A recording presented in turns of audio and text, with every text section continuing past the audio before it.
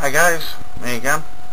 Right, been talking to a few people, and basically they're getting a bit confused about the lens effect on the coil. Some of them seem to think that the lens effect has been completely used up. Some of them think the lens effect has been completely cancelled. Unfortunately, neither is correct, and yet at the same time both are correct. So I thought I'd do a video and just explain what's actually going on in terms of lens effect.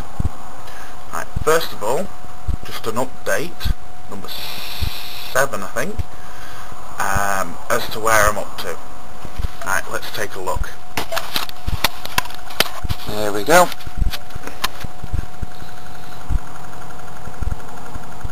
Not sure if you can hear that or not. As you see from the coil, it's now got a generator coil on the back, which is wound directly onto the core, and there's a generator over the top of the bifilar. So, additional capacitor bank there adds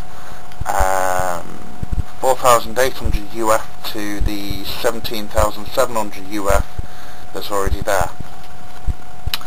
Okay, still the same setup. Both multimeters are on charging the batteries because they've gone flat. So I've just used crop clips to bypass the normal link that have for measuring current draw. Okay, generators are there. 2 high voltage caps there from one generator, and 2 medium voltage there from the other. Capacitor size doesn't really matter as long as the voltage rating is above what the coil can generate if it's not connected. Okay, so as you can see there, just showing the gap between is approximately 2 millimeters at the moment.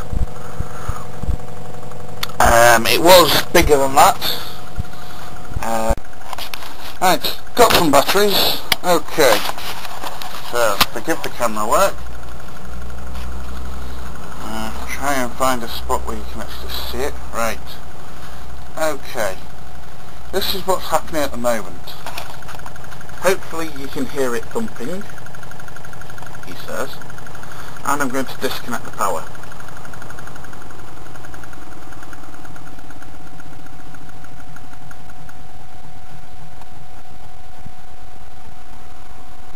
Right, you can still hear it trying to power for a good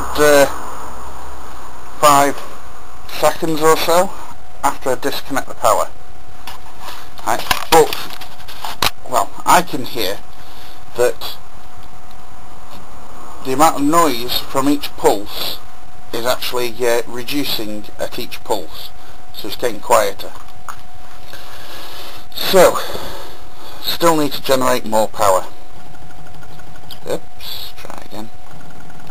Okay, spin it back up again, and in a moment, well actually, I can do it right here, right? Hit that there. Wonderful.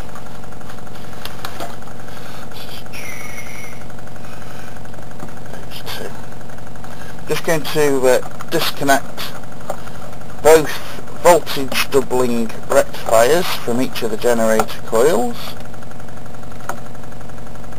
There's 1 gone, there's 2 gone. And if you can hear it, there is no noticeable change. Right. Okay, which one have we got? Right, generator coil on the back. Right, I'm now going to short out the voltage doubling rectifier. Take a listen.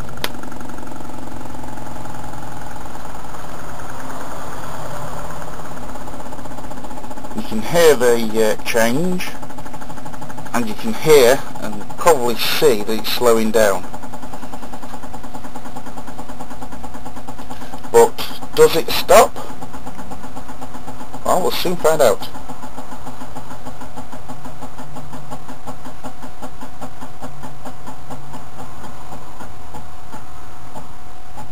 It does indeed.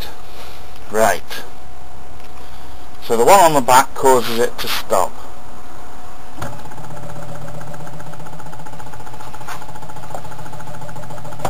Come on. That's better. Right. Back up to speed again. Right. Now we're going to short out that coil. That generator coil.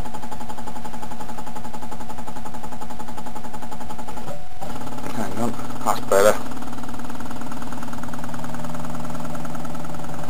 Come on, back up to speed. There we go, that's more or less it. Right. You can tell instantly that's a different sound.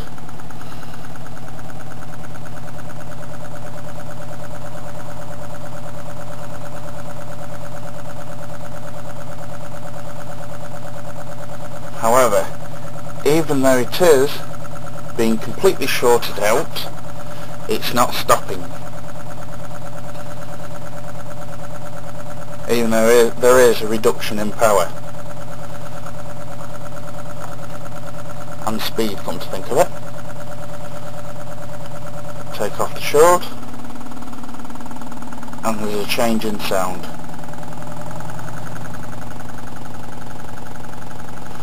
So the coil on the back is producing a LENZ effect. But here's the interesting thing. I can't show you at the moment because my multimeter's out, being charged. The coil on the back, the LENZ effect, causes additional power to be generated in the circuit within the bifilar coils. Right? But the generator coil there does not. Right? Hence why the generator coil on the back causes it to stop eventually, and the generator coil around the bifilar coil does not. So there's a good one on LENZ effect for you.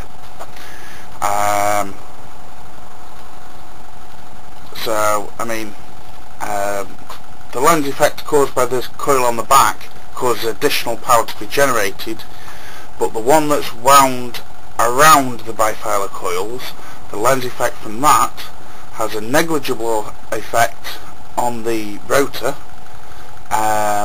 but doesn't cause the bifilar coils to generate more power.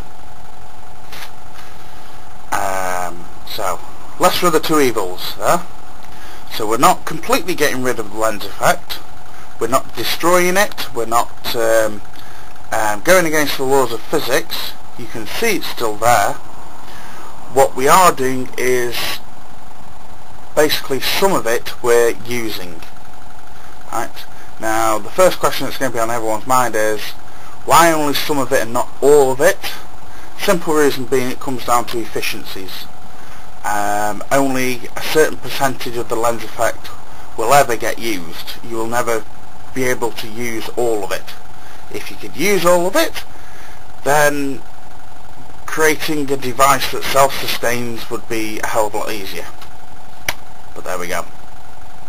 Okay, any questions, comments, feel free to email me.